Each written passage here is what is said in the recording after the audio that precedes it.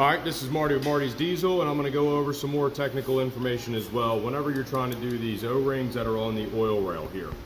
So this is one of the head plugs that I took out from right here, and you're going to want to take the old O-ring and get it off of there, use like a pick or something like that. And then what I normally do is I take this and I give it like a little brake clean bath. So go ahead and show you the video down here.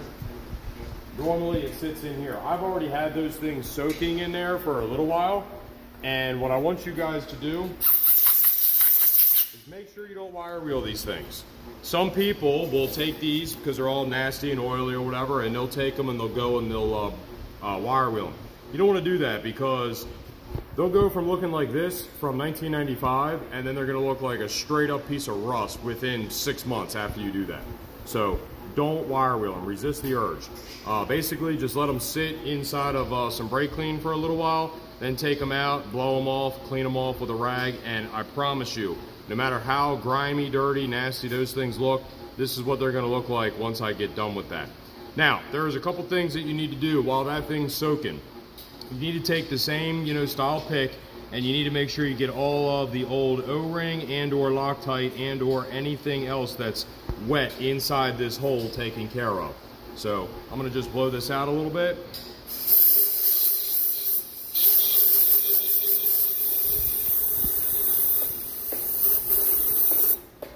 And you got to make sure that that thing is completely dry. And right now it's not completely dry, so I'm going to just get this O-ring on right now, and then I'll pause the camera and I will get the hole like completely dry. And you're going to find out why here in a second. But these are the orange O-rings. They are the OEM O-rings. They are number 5 ORB. I have used the ones from the hydraulic shop. I don't know why this is, but the Ford ones, for whatever reason, always seal better. And I have learned the same thing. These O-rings over here, I've had best luck, or I've had the best luck out of the OEM O-rings. This particular truck, I'm putting in the ones from the hydraulic shop, and I'm going to keep a close eye on them. But he's going to get OEM O-rings everywhere else along here. So I'm going to pause this video, and I'm going to clean this port out till it is 100% dry. Alright, so I went ahead and made sure this port was as clean as it could be. It is also dry. I also put a little bit of lubrication on this O-ring. I used a little bit of trans gel. You can use, whatever you want, but make sure that it stays on the actual O-ring itself.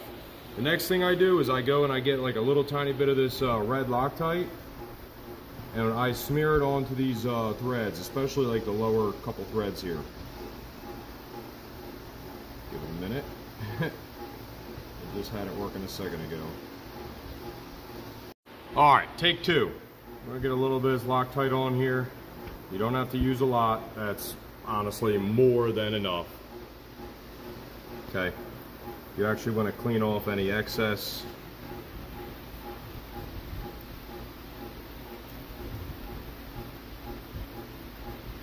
Now, the reason that you want to use this thread, Loctite, this lock thread, I'm saying it wrong, but I'm sitting here focused on this, is because when you go to install this and it's experiencing all the vibration that this engine does, those fittings have been known for starting to come loose.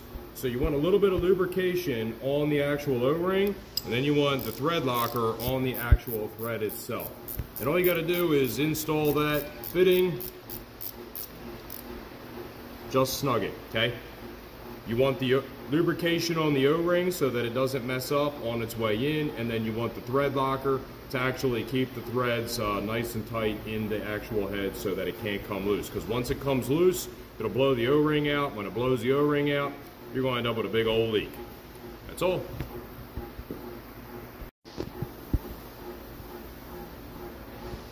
Alright, so it just so happens I haven't cleaned this one out yet, so I actually want to show you guys what I mean by cleaning out the threads. You can see there's some old Loctite in there. You want to get that out. It's just like when you do injector cups.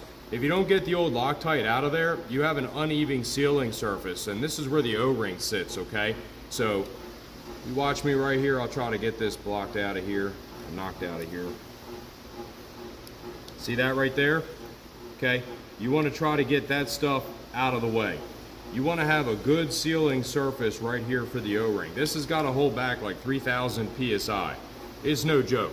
So you gotta get the old Loctite out of there and or any old O-ring. Make sure this is all nice and clean. And once again, we're actually gonna lubricate the O-ring, and then we're gonna put a little bit of Loctite on the threads. This is an aftermarket fitting, and to be honest with you, I put the O-ring on the wrong side while I wasn't even paying attention. This is not the side that goes in. But either way, this is where it's gonna go. Just like that. We're lubricating the O-ring, putting Loctite on the threads. We're back. So, I got a little bit of lubrication on the O-ring, and then what I'm going to do is take a little bit of Loctite, and I'm going to put it on these bottom couple of threads here. As you put it on these bottom threads, it's going to work its way up. And as before, you don't want to put too much on, so I'm actually going to pull some of that off of there. You only need a little bit, not a whole lot. And we're going to go ahead and get those things installed. We're going to get that fitting installed. I'll put it in as far as I can, hand tight, and then let me go grab, should be a 5/8, and just snug it down. You don't have to kill it, but you got to make sure that hole is clean. I'll put a little bit of lube on the O-ring, I'll put a little bit of Loctite on the threads, and I also do the same thing with the high pressure oil pump fittings as well. I'm actually gonna like take those back out from where they are, because I did a little video earlier. I'll do the same thing. A little bit of lube goes on them and a little bit of Loctite goes on them.